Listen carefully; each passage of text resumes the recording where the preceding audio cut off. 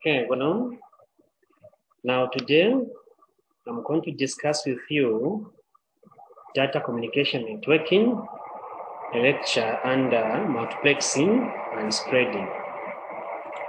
Now let's look at what we need to consider in this today's lecture.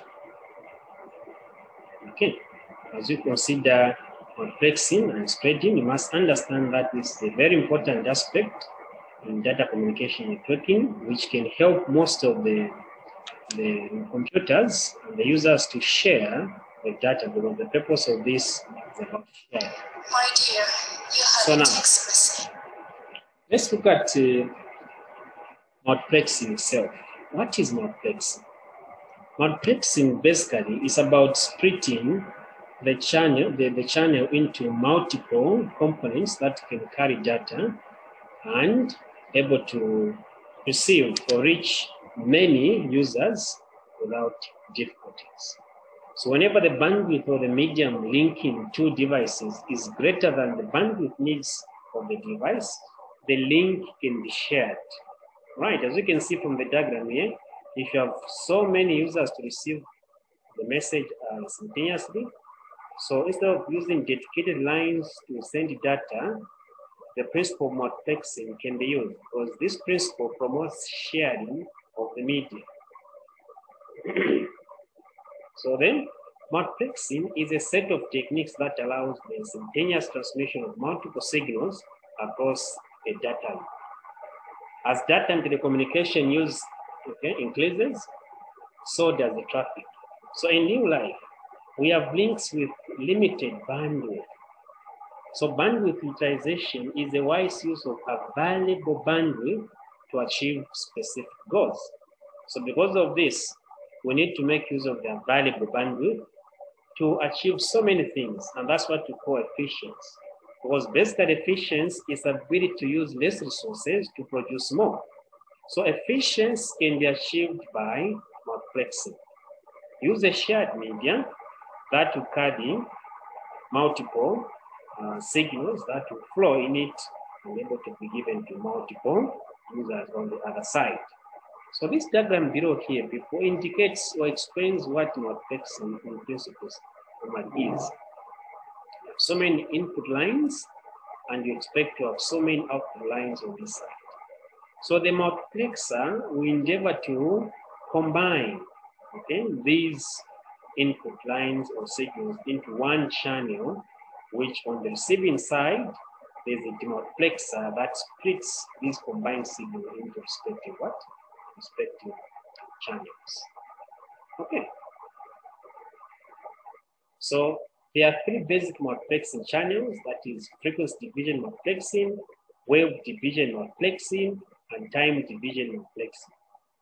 The first two are technical design, or they are techniques designed for analog, and the third are technique designed for signal. What does it mean? Check the diagram here. This is multiplexing, and these are the categories of what? Multiplexing.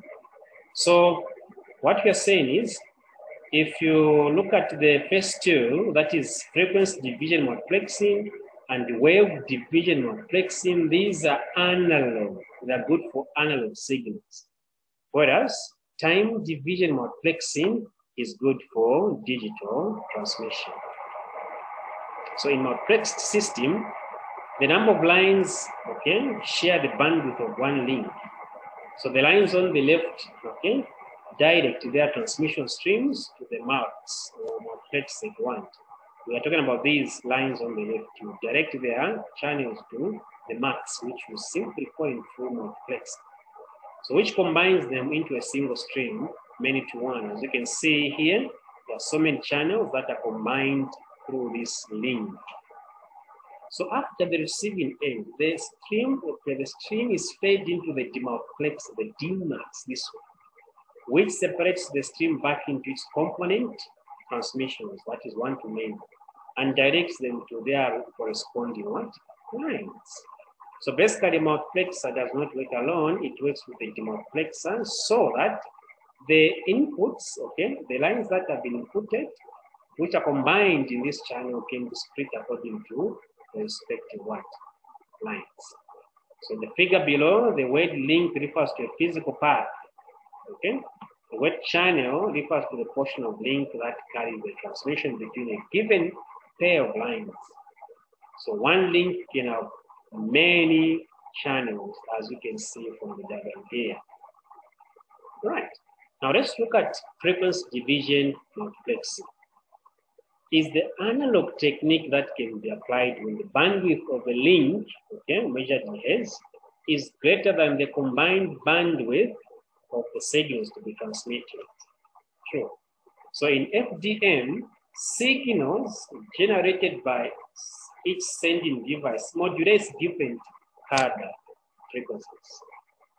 These modulated signals are then combined into a signal, opposite signal that can be transported by the link.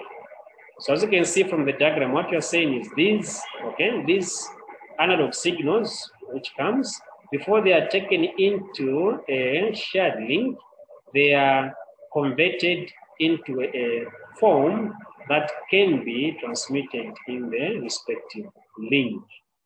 Right.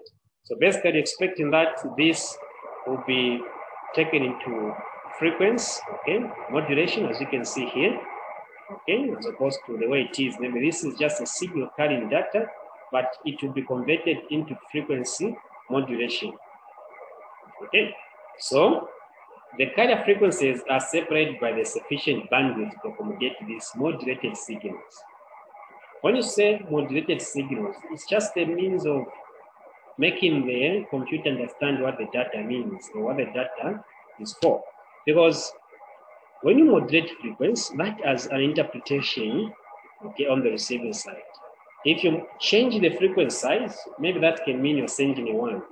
If you shorten the frequency, it means maybe you're sending 0. So if you are sending certain words or the data is converted into binaries. So the wave will be controlled according to the ones and zeros so that it can be interpreted on the other side. So people, that's what it means to say modulated frequency. A modulated frequency is a frequency that carries data. Okay? So channels can be separated by strips of unused bandwidth, the guard band, to prevent signal from overlapping. When you say guard band, it's just the space that is there between the frequencies. Because if the guard, okay, the space is very small, interference will occur. So to avoid interference, you'll find that the guard space is actually enough to avoid interference. That's what this is. In addition, the carrier frequency must not interfere with the original data frequencies because of these guard bands, which have been calibrated or measured well to ensure that there is no signal overlapping. So what we're saying is if these signals are converted into some modulated frequency, yes, before they get into a link, you must ensure that there's enough guard space between the signals so that they won't interfere. That's what this means, the guard bands. Okay.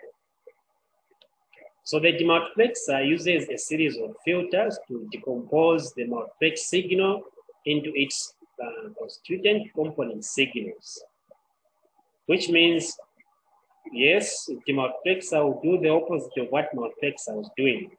So to get these, the frequency that is combined, okay, to filter this link into some individual frequencies, which are interpreted by the demodulator according to the frequency modulation that has been used. Then it will be given out the way it came. And that's how the demodulator works. It does the opposite of what the multiplexer does. Okay, for example, 5 channels such, okay, each with 100 kilohertz bandwidth are to be multiplexed together. What is the minimum bandwidth of the link if there's a need for a guard band of 10 kilohertz between the channels to prevent interference? Look at this question. So the solution is, for 5 channels, we need at least 4 guard bands, right? 4 guard bands for 5 channels. This means that the required bandwidth is at least 5 times 100 plus 4 times 10, which is 540. So this 5 channel, and each one is is actually 100 kilohertz. That's how come you're saying 5 times 100 kilohertz. And then we need 4 channels. So it's 4. What's the allocation for the guard space? Is 10. So we're saying 4 times 10. So the channels, they have to be accompanied by the guard space. So at this 40 you're seeing here is going to sort out the interference levels. Otherwise, the actual transmission is 500 kilohertz because each one is 100 kilohertz.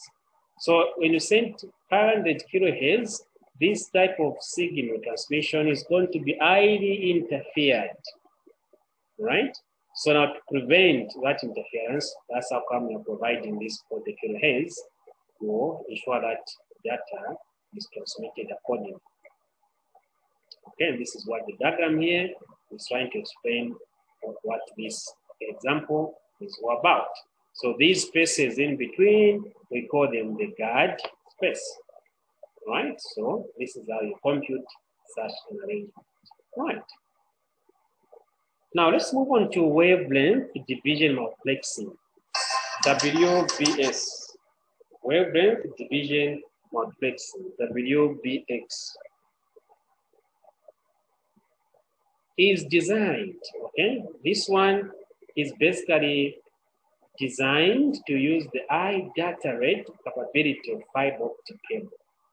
So the fiber, okay, the optic fiber data rate is higher than the data rate of metallic transmission cable. So using a fiber optic cable for one signal line wastes the available bandwidth, which is true for all the cases in terms of sharing. So because of this, multiplexing allows us to combine several lines into one. This principle is not strange. And we have talked about it even in the previous what? The previous multiplexing method, right? So the DM, which is the wave division multiplexing, is also analog, just like frequency division. This technique combines optical signals as opposed to the frequency, handling just the frequency in the signals. So the combining and the splitting of light sources are easily handled by prism. Remember this in physics, it splits light. So recall from the basic physics, as I mentioned, prism bends a beam of light based on the angle of incidence and the frequency. That's what the prism is, bends, as opposed to splitting, as Ada mentioned. So it bends. So as you can see, these frequencies we are seeing here are bent, converged into one. Okay, they come into one like that. And then the opposite, if you turn the prism, it's going to split according to the angle of splitting, as you can see, according to this. So the technique is very simple. So turn the prism to where it is actually flat. And then towards where it is sharp, that's where the combination takes place. As you can see, it is flat here, sharp here, so the signals will come to one like this, right? Then as they move on this shared link, again, to do the opposite, where it is sharp, okay, it means it's going to split according to where it is flat, like this. That's how it works. That's a principle, the basic principle of physics that is applied in the wave division multiplexing. But the principle still remains the same. So using this technique, the multiplexer can be made to combine several input beams of light, each containing a narrow band of frequencies, into one output beam of wider band of frequencies.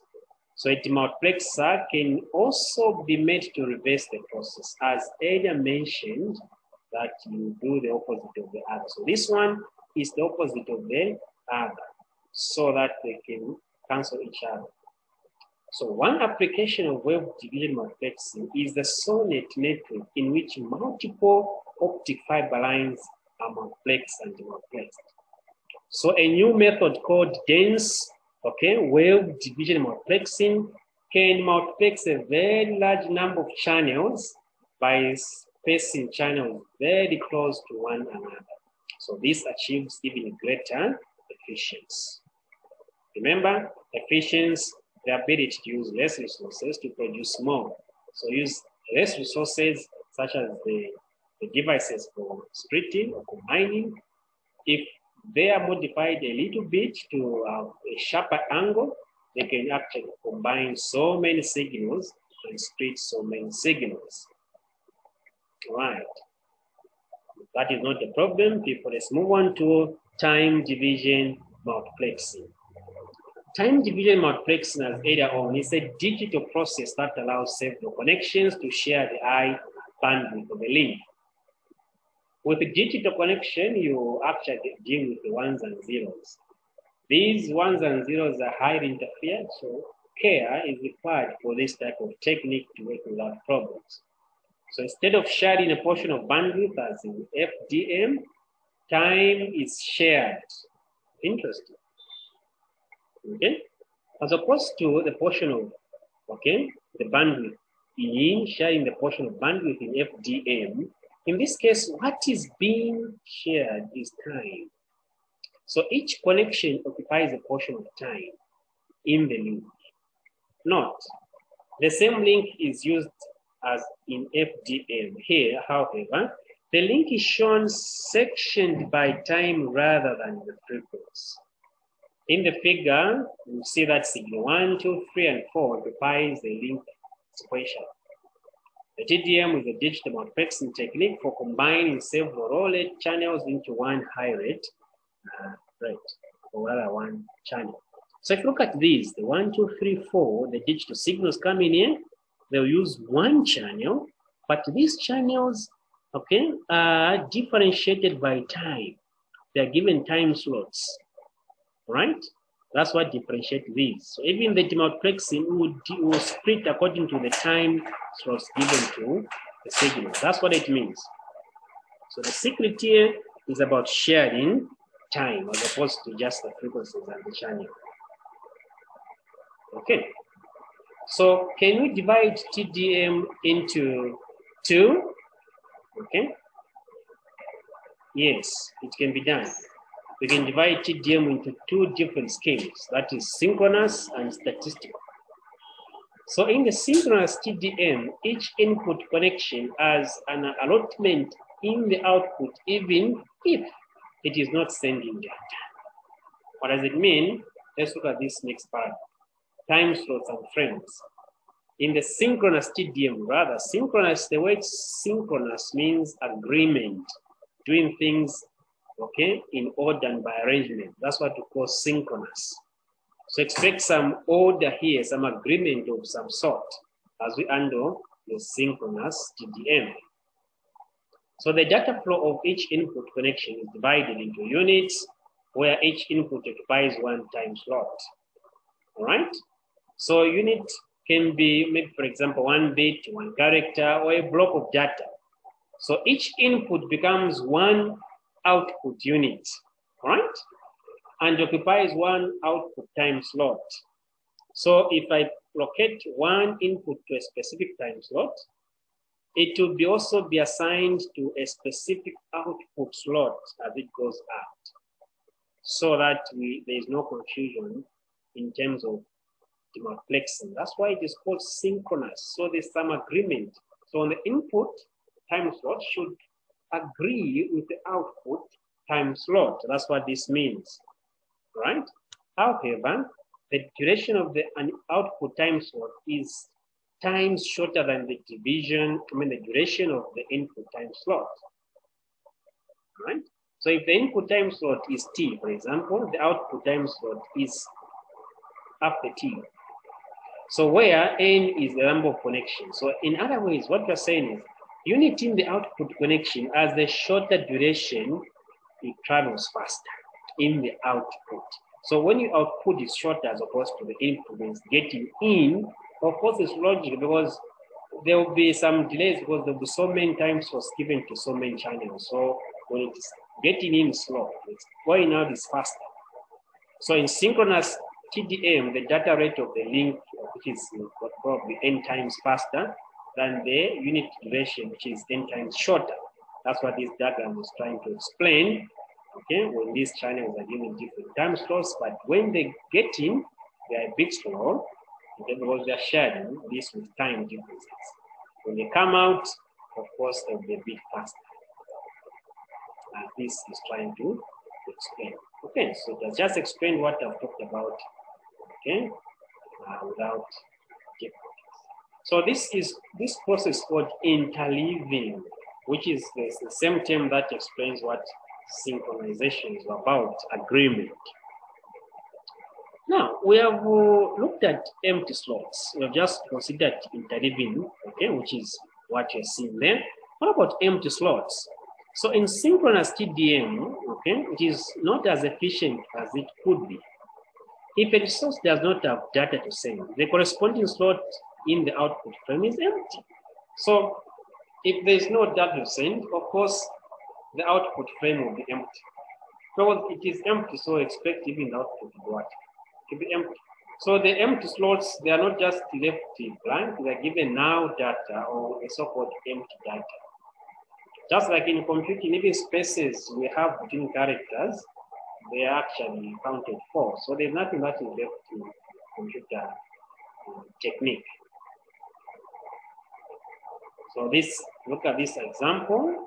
Okay, so you're saying 4 channels are multiplexed using the TDM.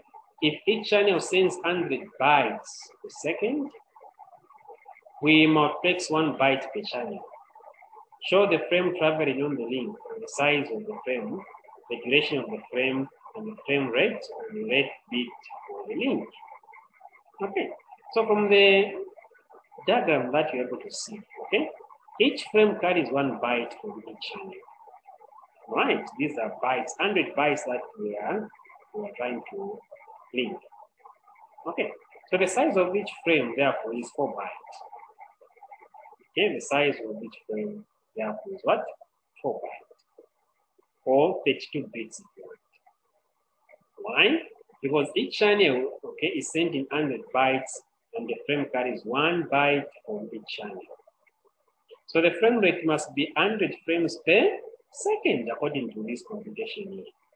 So therefore, the bit rate is 100 times 32. Why 32? Because each byte is 32.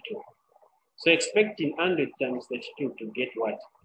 3200 bits per second. Okay, very simple.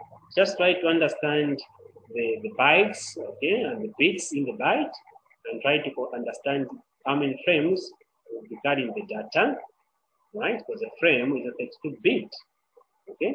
So we can see the computation that we have here. Example, okay? A multiplexer combines 400 kilobits per second channel using the times of 2 bits. Show the output with 4 arbitrary inputs. What is the frame rate? What is the frame duration? What is the bit rate? And what is the bit ratio? Again, okay, as you can see from this data here, right? The link carries 50,000 frames per second. So the frame duration is therefore 1 over 50,000 or 20, okay? The frame rate is 50,000 frames per second, and each frame carries 8 bits. So therefore, in terms of bit, we multiply 50,000 times 8, which will be 400,000 bits or 400 kilobits per second. So the bit ratio, you divide 1 over 400 bits per second, and you get this. This is how the transmission will be done. All right. So data rate management. One problem with TDM is how to handle a disparity in the input rate or the data rates. In our discussion so far, we have assumed that the data rates of all input lines were the same. However, if data rates are not the same, 3 strategies or combinations of them can be used. We can call these 3 categories multi-level multiplexing or multi-slot allocation or pause stuffing rather. So in multi-level multiplexing, right, which is a technique used when the data rate of an input is multiple of other, which we can see from the diagram here that one data rate is more than 1. So you need a multi-level multiplexing to have a single line which will go together with the other lines. So the first 2 input lines can be multiplexed together to provide the data equal to the other three. So these are coming multiplexed together into 40 kilobits per second so that they can go together with this into the 160 kilobit per second, as you can see from the diagram. Right? So now, the mount slot allocation, right? Sometimes it is more difficult to allocate more than one slot in a frame to a single input line. For example, we might have an input line that has a data rate that is multiple of another input. In the figure, the input line's 50 kilobit per second data rate can be given 2 slots in the output. We insert a pseudo to parallel converter in the line to convert 2 inputs of 1. Yes, this. So this one, okay, this one here, as you can see, it is given additional pseudo to parallel converter, so it can split this, okay, as we consider the stuffing here, which is also very efficient corresponding to what we are looking at here, this problem. So the post stuffing, sometimes the bit rate of the source are not multiple integers of each other. Okay, so therefore, neither of the above techniques can be applied. Yes, one solution to it is to make the highest input data rate the dominant data rate, and then add dummy bits to the input lines with lower rates. This will increase their rates. This technique is called pause stuffing, bit padding or bit stuffing. Additional other bits to make it complete. So the input with the data rate of 46 is pause stuffed to increase the rate of 50 kilobit per second. Right. So now multiplexing can take place without difficulties. So this whole thing is an algorithm or a pseudocode that helps programmers who puts these codes, okay, embedded codes in these machines to sort out these problems of multiple slots and multi-level multiplexing, as you can see how to sort it out. Okay, now let's look at frame synchronizing. Synchronization between the multiplexer and the demultiplexer is a major issue, right? Multiplexer and demultiplexer are not synchronized. Interesting. So a bit belonging to one channel may be received by a wrong channel. Well, there's no synchronization, no understanding. So this reason, one or more synchronization bits are usually added to the beginning of each frame. These bits, called framing bits, follow a pattern frame to frame that allows the multiplexer to synchronize with the incoming stream so that it can separate the time slots accurately. Okay, so in most cases, this synchronization information consists of one bit per frame, alternating between 1 and 0. So the main objective is to avoid confusion so that the multiplexer can able to tell clearly what it is going to split, as opposed to splitting wrong signals, which can bring or distort the whole purpose of sharing the channel. Now let's talk about statistical time division. Multiplexing, we are done with the synchronization. As we saw in the previous section, the synchronization TDM, each input has a reserved slot in the output frame. This can be efficient if some input lines have no data to send. In statistical time division multiplexing, slots are dynamically allocated to improve bandwidth efficiency. So only when an input line has a slot worth of the data to send is it given a slot in the output frame. In statistical multiplexing, the number of slots in each frame is less than the number of input lines. Therefore, the multiplexer checks each input line in round-robin fashion. It allocates a slot for the input line if the line has data to send. Otherwise, it skips the line and checks the next line. Right. So addressing, we find that an input slot in a synchronous, or rather synchronous TDM is totally occupied by the data. But in statistical TDM, a slot needs to carry data as well as the address of the destination. That's the difference here. That's the difference. Not just the time slots which correspond to the output slot. But with this one, we are given the addresses to these data that are scripting so they can be identified uniquely when they go to the demultiplex. So in a synchronous TDM, there's no need for addressing. Synchronization and pre-assigned relationship between the input and the output serves as an address. That is, the input time slots corresponds to the output time slots. That works well, okay, which we are referring to in statistical time division as addressing. So in statistical multiplexing, there's no fixed relationship between input and output, but we have pre-assigned or reserved slots which serve as what? Addresses for easy identification. Okay? So slot size. Since a slot carries both data and an address in a statistical TDM, the ratio of the data size to address size must be reasonable to make transmission efficient. For example, it will be inefficient to send 1 bit per slot as data when the address is 3 bits. In statistical TDM, a block of data is usually many bytes while the address is just a few bytes. It's just the address as compared to the data.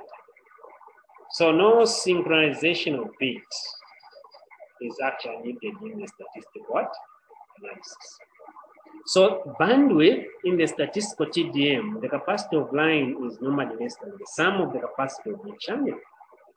So the designers of statistical TDM defines the capacity of the line based on the statistics of load for each channel. So if the average only X% of the input slots are filled, which means the capacity of the link reflects this. Of course, during peak time, some slots need to wait. So we have so far looked at multiplexing and spreading, and we have seen the importance of these two.